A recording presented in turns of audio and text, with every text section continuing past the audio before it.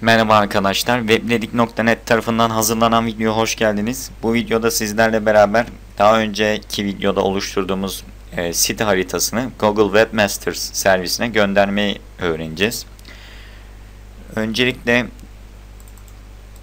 sitemap adresimizi açıyoruz. Gördüğünüz gibi deneme.webledik.net/sitemap.xml şeklinde bizim şu anki site haritamızın adresi. Şimdi bu site haritasını Google'ın bir servisi olan Webmasters'a, yani web yönetici araçlarına gönderip sitemizi Google'a tanıtacağız. Bu şekilde sitemizdeki güncellemeler Google tarafından daha kolay takip edilebilecek ve sitemiz daha rahat ve daha seri bir şekilde indekslenecek.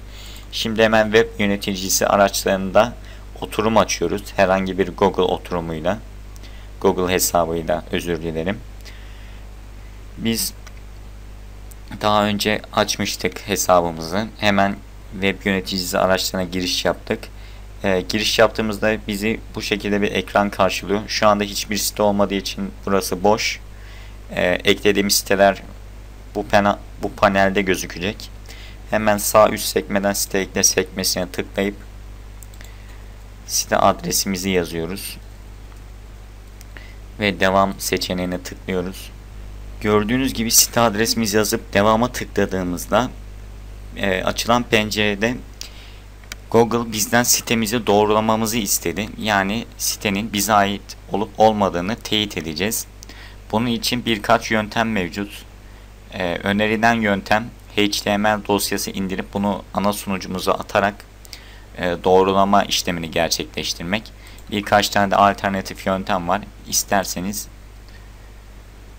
diğer yöntemleri de kullanabilirsiniz. Gördüğünüz gibi HTML etiketi yapıştırabilirsiniz herhangi bir dosyanıza ya da Google Analytics kodunuzu kullanabilirsiniz gibi birkaç tane daha alternatif yöntem mevcut. Biz önerilen yöntem olan HTML dosyamızı ana sunucumuza yükleyeceğiz. Öncelikle bu HTML dosyasını indiriyoruz.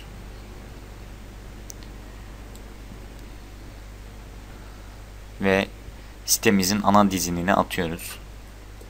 Aktarma işleminin tamamlanmasının ardından yine doğrulama sayfamızı açıp doğrula seçeneğine tıklıyoruz.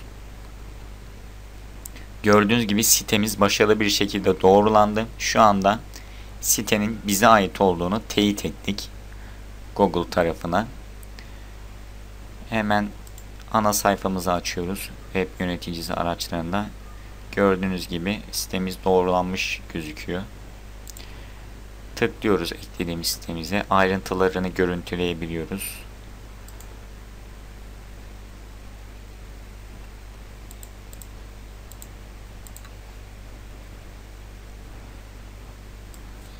Tekrar en baştaki sayfamıza dönüyoruz.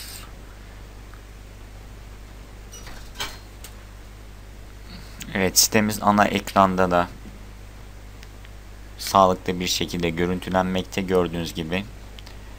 Buradan site yönet peki seçenekleri görüntüleyebilirsiniz. Sitemize ait bir site haritası yüklemek için sitemizin üstüne tıklıyoruz. Siteye ait kontrol panelini açıyoruz. Gördüğünüz bu sayfa. Buradan site haritaları kısmının boş olduğunu görmekteyiz. Buradan hemen site haritaları kısmını açıp açılan sayfada sağ üst kısımda bulunan site haritası ekleme / test etme sekmesine tıklayıp açılan küçük pencereden site haritamızı Webmasters'a gönderebiliriz. Burada zaten site adresi hazır bir şekilde yazılı. Biz sadece site adresinden sonraki kısmı kopyalayıp buraya yapıştırıyoruz. Gördüğünüz gibi site haritamızın adresi bu şekilde. Site adresi /sitemap.xml. Eğer sizin farklıysa site adresinden sonraki kısım burayı değiştirmelisiniz. Şimdi site haritasını gönder sekmesine tıklayıp haritamızı gönderdik. Sayfamızı yeniliyoruz. Evet, gördüğünüz gibi site haritamız başarılı bir şekilde Google'a gönderildi. Evet, site haritamızdaki içerik sayısı 3. Şu anda dizine eklenen bir adres yok henüz. Yani sitemiz indekslenmemiş ve site haritasında hiçbir sorun da bulunmamakta. Evet arkadaşlar, Google'a site haritası göndermeyi de bu şekilde göstermiş olduk. Bir sonraki videoda görüşmek üzere. Hoşça kalın.